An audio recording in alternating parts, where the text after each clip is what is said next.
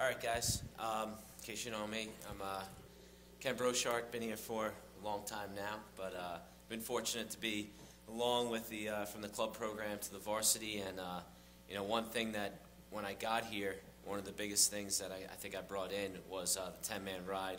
Something we ran at New York Tech, where I played at, and you know, it's something that we always get, you know, calls about, emails about, and it's something I really recommend that you look at seriously, especially at high school level, lower level.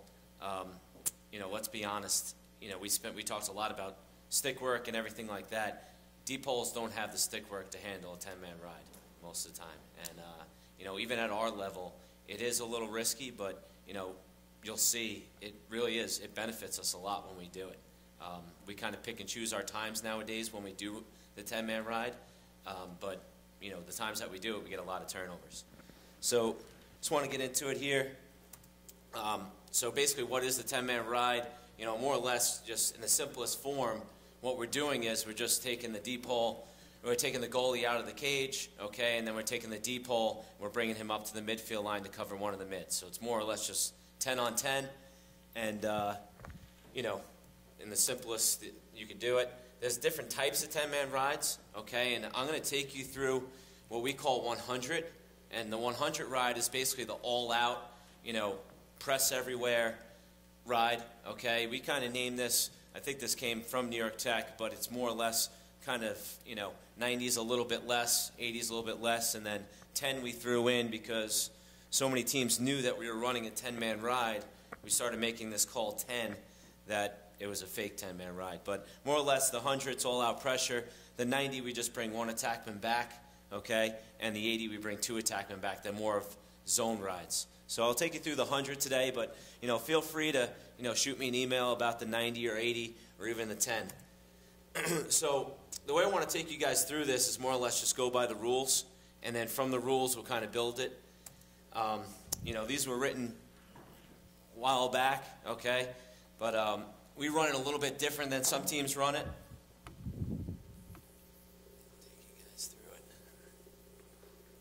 All right, and this is really how you should break it down and teach it to your team, right? First thing here, okay, they throw out to a deep hole. We have our attackman. Deep hole's got the ball. We can't get beat down low. All right, that's one of the most important things we could go through.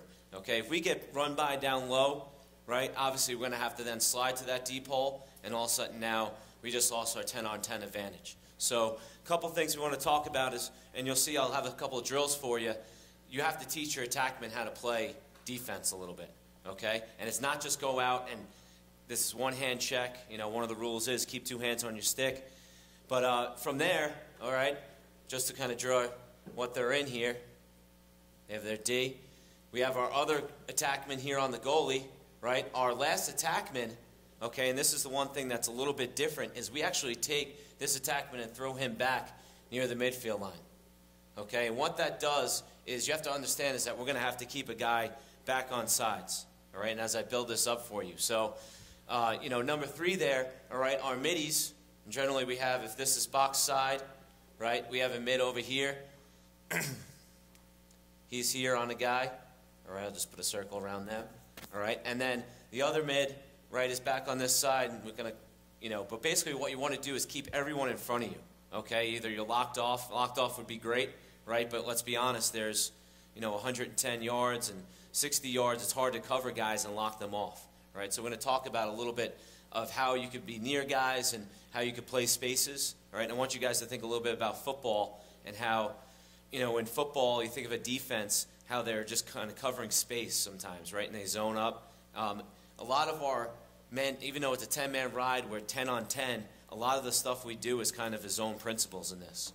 So from there, we're going to bring one of the D guys over, okay? He's going to step over, right? This mid here will step back, and let's just say, for argument's sake, they're in a 3-4 ride, right? They have their other mid here. Okay, this D guy who comes over, we like to call him the Hawk, right? This Hawk's going to step over in the middle, and then our last guy in, right, is our long stick, who we sub one of the guys out. Our long stick comes in, and we get our LSM right there. So this is more or less the setup down low. all right? Far side mid back on sides, all right? So that's this guy right here. Make sure he's back on sides, and then we actually pinch him in a little bit into the center. From there, okay, and then just to draw it down below, this is how we kind of take the goalie out. Ball's here, right? They say they throw this way right away. Just say their attack is like this, right? We're going to put a deep hole. Make sure you're above the ball. One out here, and then our goalie's about right there, right? That's pretty important. You have to think about, when you start talking about covering space, you know, say even this attackman's a little bit wider, okay? This is a 90-yard pass. We don't need this guy on top of him, okay? So more or less they come out and they'll rotate, always leaving the goalie to cover the furthest away from the ball, or if this guy's hanging out near the cage or he's behind the cage for some reason, we'll put him behind the cage, all right? He'll cover that guy. From there, right, a couple of the other rules in here, right? You don't want if you're the attack, anytime the ball gets by you, so say they throw it down in here, you got to chase from behind. We're going to talk about kind of how you take the ball away here, but that's really important. And you have to set the culture in practice with your attack. You can't have that one lazy attackman, all right? We have a couple, we've had through the years who they throw the ball away here or something like that. The guy gets beat and they just hang out, right? We always say toe the line. Make sure you end every ride. If they clear it, and they're going to clear it sometimes, right? But if they clear it, I should see all three of my attackmen up at the line. And then, as it's getting cleared, right? So just for instance, say they throw and they end up throwing it deep, okay? Or say this guy kind of caught it inside and he did beat us, right? If he beats us here, our goalie now is going to get in.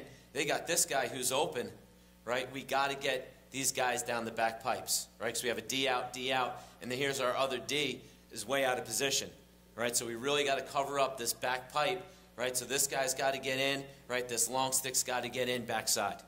Really important there.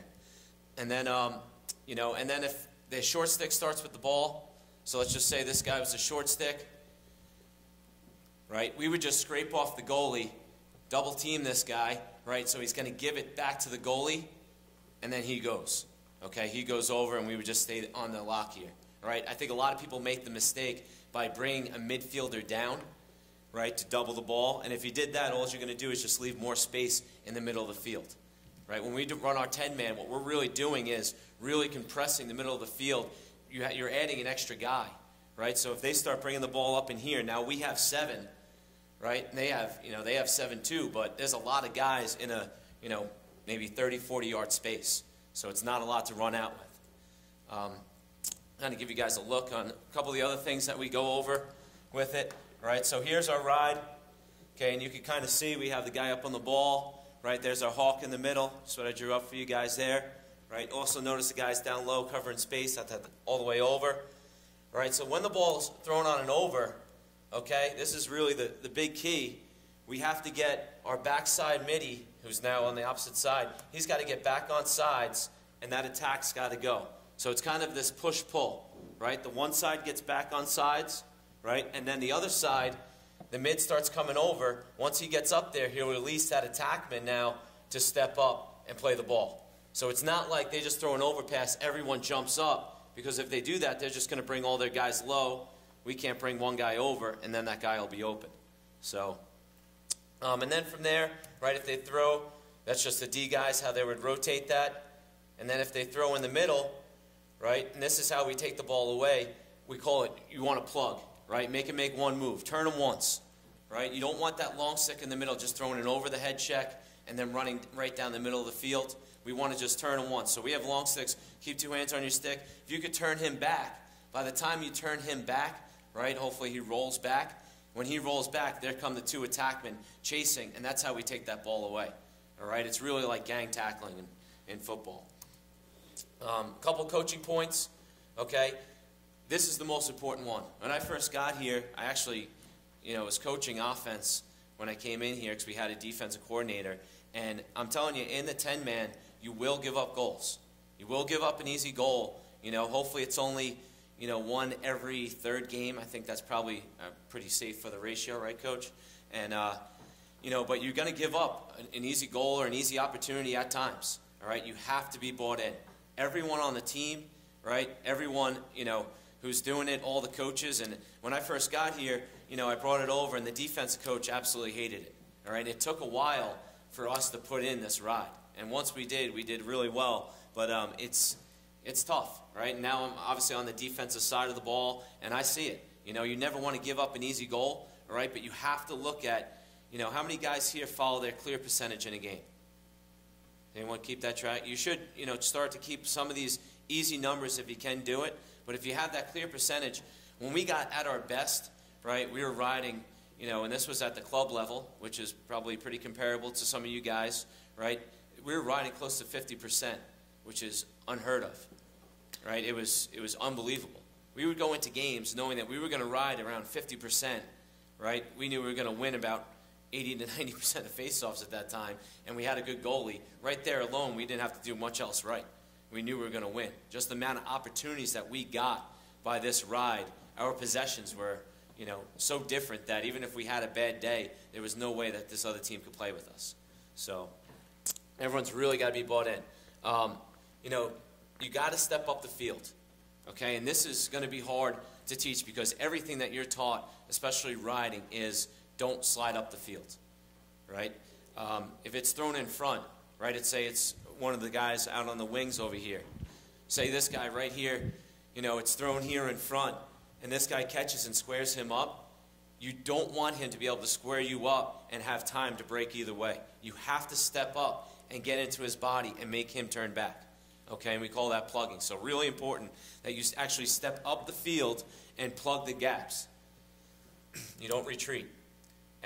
Cover space, okay, in any ride you do, right? And right now we're also running a 3-3 float at Michigan, okay? And it's one of the principles is covering space, right? And I talked a little bit about it on, that long pass from the goalie, from the one side D to the goalie, but it's everywhere. It's, right here. You don't have to be right on top of this guy. If it's 40 yards, you could be 6 yards away from the guy. If the guy throws 40 yards, I could get there in time. Okay, and by covering space and sometimes being where you think they're going to break to, right, or where they're looking to throw the ball to, you could cover more space, right, and you're going to take that away. Okay, and you could kind of dictate which way the clear is going to go. So that's really important, especially, down low here, really important that you're over on this side, these guys being down, this attackman being back, okay? He doesn't have to be back all the way on this midi. He could be back maybe halfway. They throw that up and over. He could turn and chase and get there. Finish with toes to the line. I spoke about that, all right?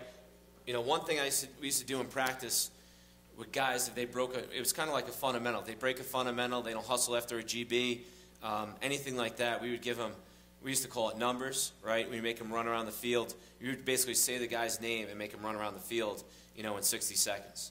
And, in college, it was something I brought from my college. Jack Cayley did it all the time, and he would just tell you, he would call your name out, and there'd be guys running around the whole time. But it instilled this type of discipline, and this is the way we need to play all the time, right?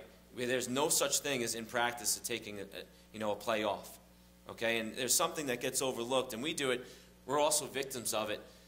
When you go 6-on-6 in practice, you should clear a lot. Okay? There's sometimes when you get so caught on, you want to work on your offense and your 6-on-6, right, that you lose these little things on riding. Okay? And you don't, that's good riding right there and good clearing right there. All right? And it often, goes overlooked because you're so worried on that one thing on the 6-on-6. Goalie cannot retreat. This is him pretty much buying in. The goalie will be stuck at times. All right? For instance, right here. Okay? Here's our goalie coming halfway out.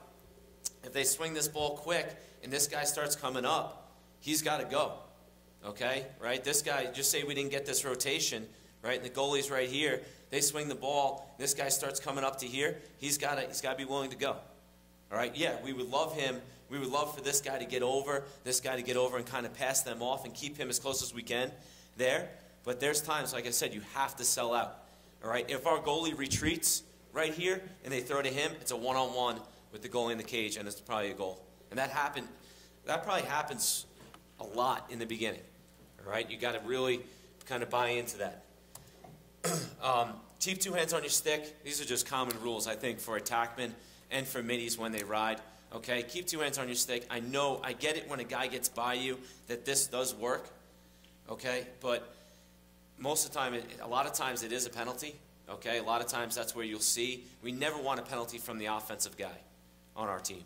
All right, so keep two hands on your stick, two hands there, and turn. And one of the principles here is obviously turning the guy wanting to ride. So make sure that you're not, letting these guys just go one-hand hatchets all over the place. And then also never jump. Okay, you're going to be running at a D guy, and he's going to be looking up the field. Do not jump. You lose your feet, he's going right by you. Okay, and that's rule number one was don't get beat by your. Don't let an attackman get beat. Keep the heat on. Okay, that's pretty important. It's like they're going to move it back and forth, and you're going to start getting more towards the midfield line. That sometimes they'll throw to a guy inside here, so they'll throw up in here, right, and then they'll throw it back. When they throw it back, okay, don't let that goalie or that defenseman survey. You got to start stepping up the field, right? And what I mean is you got to start stepping up here. You can't let this guy just hold it forever and survey because he's going to find those guys down low, all right? Let's be honest. This is a lot of room to cover these three attackmen, okay? You have to keep that heat on those D guys. They should be looking, getting guys, and throwing overpasses. And if you do this right, what will happen is you're going to end up with deep holes throwing overpasses, right? And then deep holes, eventually, you could just jet it. You could just go early on it and get it right up here, right in his face as he's catching it. And now think about some of the deep holes that you've gone against, or you go against all the time with the deep holes on your team. I know on our team, they would have a lot of trouble with that if you get it right away. All right, so a couple drills I want to take you through. This one more or less just to teach the attack, and I talked about it all the time. Simple, cones on the side, right? Just going to have, sometimes we have the goalies throw it out to the D guy, all right? But more or less it's just the attackman getting there, breaking down, right? You want to use the sideline as your extra guy. So you want to use the sideline, but you can't get beat. So you want to use it for a little bit, cut him off at the sideline, turn him back, okay? Really important. We do this, usually when we teach it, we'll have one day where we do 2 or 3 drills just to make sure our attack kind of gets it on how they should approach, right? So they would just come out, approach, and then turn that guy at the sideline. Okay, and if you do that, he's then going to have to throw back to the goalie. Now the goalie's shut off, okay, and they have to throw, he has to throw an overpass. And now he's throwing an overpass with maybe a guy jumping up on the other side. Another one we do, right, plug the hole. This goes into that whole thing of sliding upfield, okay, and getting used to sliding upfield and stopping a guy and turning him back. So same thing, kind of like an Oklahoma drill here, right, just one-on-one. You get about, how far do you think this is, 10 yards, Coach? The players apart? No, the cones, between the cones. About 10 yards, right? And he's just got to turn them once within these 10 yards, right? So he just comes up, turns them, okay, and he did his job. If he could turn him once, we should have those attackmen coming down on him. All right, here's a couple with film. All right, and this is just 3/4 field. Okay, and kind of take you through. You can kind of see. This is just, we don't put any D or attack in there or the goalie, but we do have our hawk up there. So they're kind of taking it back and forth, right? And you can kind of start to see as we go through this, some of this gang tackling we talk about, stopping the guy, right? And you can even see this one. I mean, that's, that happens sometimes. Right there, we're going to call Geronimo and get back in the hole as soon as they cross over. All right, here's another one. Again, really important in the beginning to get in the goalie's face. That was something Casey brought up in his. That's, any ride you're doing, right away you don't want to give up anything over the top, get in the goalie's face. And then from there, you see how our guy on the goalie, he's not really locked on, right? He's kind of close enough that they're not going to throw to the goalie, but he could also get back and help out. This is a ridiculous play that he still has the ball here. All right, and that's going to happen. And on the college level, it's going to happen a lot more than on the high school level. All right, just a couple more. Again, into the face. All right, you see there, number 5, he's kind of hanging out near the goalie. This way they got to throw that over. We start getting that push-pull. See that push-pull on the side? And now we can start stepping up. All right, now here comes the heat. All right, he doesn't have much to go to. Trying to find guys. right, throws it into traffic. We want them to throw it into the middle of the field because that's where we have all our guys, right? Turn them away. Right, and there's our takeaway. All right, and then obviously you want to try to push after that takeaway. That's the one thing that's really nice about this 10-man, where most rides you're taking the ball away on your defensive half. On this ride, you actually take the ball away on their defensive half.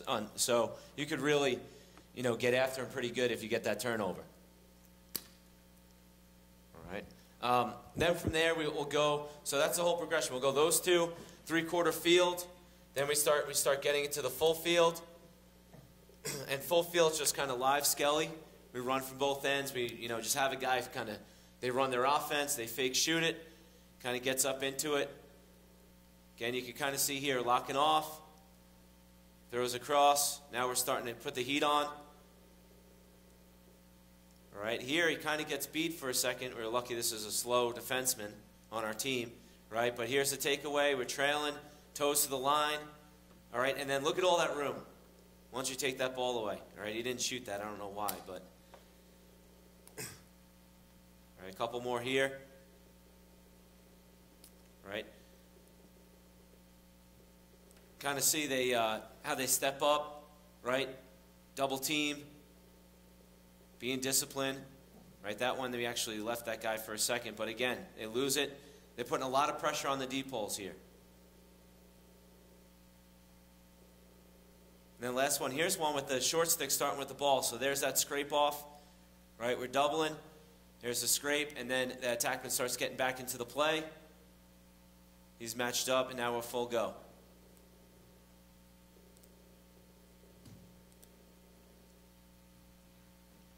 right, you can see there we get a really good opportunity.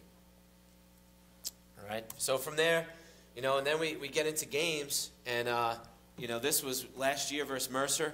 Obviously, it works really well in Oosterbaan, all right? I'm sure you guys might know why. It's a shorter field, okay? So it's not as wide, which, it's 3.5 or 4 yards on each side. So it really squeezes guys, helps us cover more space. But here's a couple clips from how, when we implemented it, we went into Oosterbaan here right away. Here's another one with them. That's often the answer for a lot of guys is to bring, a short stick down to run it out, right? You see we scrape off. Now we're going to the goalie. Again, we don't mind if they throw it into the middle. See how we're kind of baiting them to throw it to the middle? Here they up. We got 3 guys on the ball, and we get that turnover.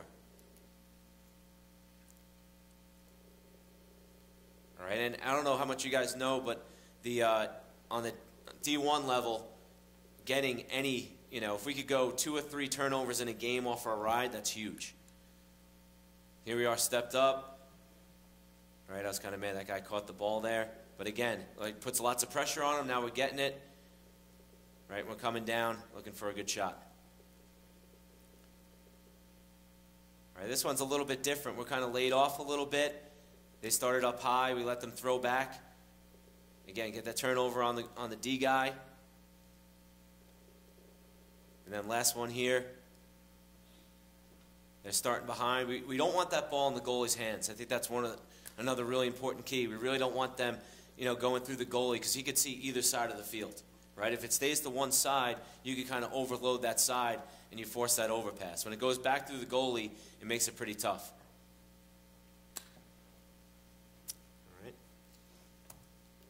All right, just some further things, I thought it would be good to discuss. How do you get into it off a save? All right, basically the key is off the save is you them to throw down to one of these 2 D guys. Right, here's the D. So what we would do is we would put a guy in the goalie's face right away, right, and the other 2 attackmen we would actually drop to try to find those mids, right, and drop back towards the midfield line. To make it easy for you guys, you could really just drop one attack back here, right, and the other attack back here, and then once they're forced to throw down, then this guy goes. This guy's already back where he needs to be, okay? Also, the one real key about that as well, we call opposite box side Frisco. So on the Frisco side, you want to make sure that you keep one of your middies back, okay, right away. If he could get back right away, he's going to release that hawk to come up into the middle of the field and clog things up. All right, so getting him right off the shot, getting this middie back on sides, right, which would be this guy, back on sides, to release him, all right, and kind of clog up that middle. And then getting your long stick in the middle as well. So, you know, pretty good. We ran it all the time off shots. I don't think it's that hard to get into. But, and then a couple other things, right? Best time to run the 10-man ride, all right? And you could obviously, if you buy into it, you could run it all the time, all right? For us right now, you know, we want to do it one of the first possessions in a game, right? So we want to do it either the first possession or maybe first possession of the second half. Okay, they come out, they've worked on something, you know, just throwing that change up. That's a really good time to change your ride is right out of halftime. Okay, especially, you know, depending on how you're doing in the first half, they're probably working on that at halftime. Then you come in, you run something totally different. Obviously, if you're down in a game, last year versus Air Force, I think we were down 4 goals, right? We came back, we almost tied it up. We had a shot with, I think, 3 seconds left, all right, to tie it up. And then the other time that we found that is really, really effective, okay, is when a face-off win back. All right, does anyone know why? Any guesses? They're trying to sub both the LSM and the FOGO. Very good, right? They're subbing 2 guys off the field. So if they face off, throw back, and we push down now with all 3 of our attackmen, and we bring that hawk over, right, and we keep our long stick on, right, they're going to be subbing. They can't get their guys on in time, and you could basically get a turnover right there. So that's probably, when you see us this year, you know, we'll probably do that most of the time, right? I'll face-off win back. A couple other things, right? You know, so obviously the question is, we just went over the 10-man ride for a while now. You know, how do you beat a 10-man ride? Okay, and I think, you know, a lot of people have gone over it through the years, and I think we have some of the best knowledge because we ran it for so long. It used to be, back in the day, it used to be bring all the guys down, right? Because now you have 7 guys, they can only bring 6 over, someone's going to be open. Well, that's one of the reasons we brought that midfielder back on the opposite of the ball. And it really doesn't work because it just clogs things up. So, you know, through the years, what they've done is they've actually usually thrown up to one of the mids, throw back, and when they throw back, they get some time to survey, right? And down low is basically they shoot it out the cage. And I don't know if anyone's a referee in here, but they call anything that's shot anywhere near the other side of the field as a shot. It could be, you know, 30 yards to the right, and they'll call it a shot. So what they would do is just bring all the attackmen, you know, kind of the attackmen up high, the one with the goalie up high, you know, and they would rotate them. But off the shot, you know, you just want to send your guy towards the back line, win the back line, and now it's a quick whistle, and you go. Okay?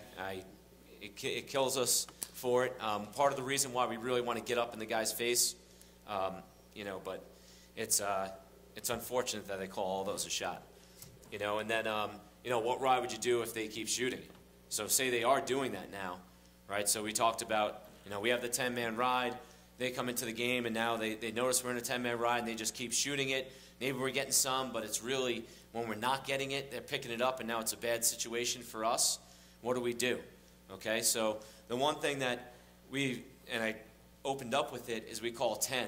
And basically what 10 is the first midfielder outside the box, right? You still bring your hawk up, right? But that midi who comes out of the box that usually stays near the box, he's going to go deep, right? You can still bring your goalie out a little bit, right? So if I was to show you here, this mid who's right here, this midi who would generally come right here, you're just going to send him deep, right, on their attackman, okay? And our goalie still hangs out outside of the cage because you want to disguise it, right? But he's close enough to the cage that if they shoot it, he's going to be the guy who has the backup, right? Because now everyone else is locked on. You don't have to rotate. You don't have to worry about anything like that, okay? And what you do is you only have 3 guys here now, so you just play a little bit softer with your attack, right? Instead of the attack really pushing up, because remember, they know we're in a 10-man, we were pressing. They know that. Now they're surveying down the field, right? And they've been shooting it like crazy. So now we go into this 10, right? And here we actually want to stay kind of behind these guys so we can make sure we get the back line sometimes. But you just bring this midfielder down, we're all matched up, and it's basically a 9-man ride. Okay, it's a 9-man kind of sloughed off ride, something that you guys probably do all the time. Right? The key is, though, you still bring the hawk up. So they think it's a 10-man, you still bring the goalie out a little bit, you just send that first midfielder deep. So, and that's pretty much it. You guys, any questions? Sure. What kind of communication are you using between your middies to make sure guys are on sides? Is there anything in particular? Or? He's just pretty much checking down the line. The one thing that the quarterback of it is the hawk, right? And we drew this just out of basically one clear, right? This is more or less the easiest clear to kind of, demonstrate it. But the hawk is the guy who's going to kind of dictate those guys going back and forth. But they got to check. And this one here, those two middies, right, who are on the push-pull, they just got to check that the guy's on side. The brilliant thing about this is, I don't know what it is, but officials are really focused on going off sides the other way. There was plenty of times that we've run this where we've been off sides, and they haven't called it. It's amazing how much officials miss that. Okay, it happens all the time, but it's but I think that's the communication back and forth. The other big communicator is when they do throw this overpass, right? That this attackman doesn't release. He waits for this midi to come over and bump him, right? And bump up, because you always rather cover deep than come up early and make them just throw to the mid and he runs it out. So, good question. Yeah. Do you still are you matching feet as far as like subbing goes there? Like, so you mids are riding and there's something off? A little bit. It follows a little more zone principle than most people think. We won't bring guys all the way down, and if guys come out, they come out. The one thing, off a shot, right? We talk about we keep the one mid on Frisco's side. The other guys, I would say a majority of teams, are going to sub a deep hole and a long stick, right? So if they could sub those two, we could probably get our long stick in and our midi in. And that's kind of how we get our guys in. We often have to sub that mid later on. And that's once they clear, then we'll marry the guy and come out. And then, so like, if you went up against like Denver next year, or where they sub, or if you went up against a team that was like subbing off right away. Yep. Do you have like another call where you like recognize that you want them to pressure quicker than they normally do? Or? For us to go on offense? Yeah, like, so like if you guys are doing this ride, yep. And like they like to get their opens, they do that going on their ride. They do that. I know, Yeah. I'm talking about like the clip situation. So like, He's saying they put three, they want to get like the middies on as soon as possible. Yeah. Okay. do you recognize that and then try to jump it right away? Yeah, I mean, you could go three. A lot of teams in D1, regardless of the 10-man ride, anytime they lose it on the back line, usually is a 3-down situation, right? And that's just something where if you notice that they're not using these guys and we have support over the top, right? For instance, sometimes there's no one in here and the hawk can kind of hang back on this side, right? If he can hang back on this side, we don't need this midi to be back on side. He could step up, and this attackman can step up and go 3 down. And 3 down is the best situation you can have, right? Because now you got the deep hole, one-on-one. He doesn't have the goalie to throw to. He doesn't have the other defense to throw to. Yeah. Just more common question, but in high school, we saw goalies get 5 seconds to make an increase, so the quick restart is not the same threat that it is if the goalie chases on the end line shot. Yeah, and gets it. No, and doesn't get it. If he doesn't get it, he gets 5 seconds to get back in the crease before the official restart. Mm-hmm. So, Yeah, I mean, Less of a risk. yeah, yes. yep, yeah. Do you have any issues where they don't leave their poles low, they put their poles high, so you're dealing with shorties on that over, so then you have like attackmen and middies, and it's not exactly a time to do a double team? Yeah, what we would do there is we would, if they brought 2 shorts down low, right, we would double team here, leave the goalie, and we would lock here, okay? And then we would just play a lot softer up top because if they have the poles, we actually want them, remember, we want them to throw in this area right here, right? We want them to throw here.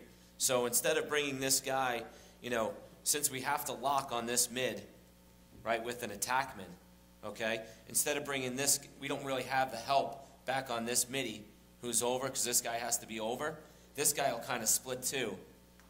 That long stick midi for us will split 2 back here and kind of help out on that, right? Because remember, now this is probably a deep hole, or one of these 2 is probably a deep hole, unless they're clearing with 6 shorts, which would be pretty smart to do. So, yep. Anything else? Oh, okay. So, anything else? All right. Thank you.